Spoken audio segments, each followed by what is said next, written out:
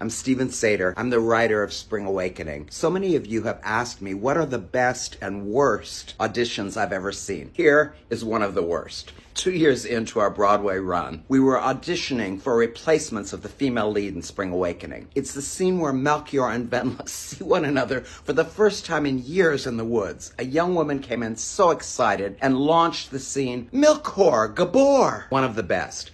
Patti Lupone came in to audition for a television project I was doing. She was reading for a shady realtor. Impressed us all by bringing into the audition a huge, old-fashioned phone to use in the scene. Midway through the scene, she said, one moment, reached into her bag and yanked out a second enormous phone. Here's another one of the best. Mike Faist at a dance call for Alice by Heart. He did the exact same movements as everyone else, but somehow every movement seemed to come from himself, from something he wanted or felt. As you can see, I've been reading your comments.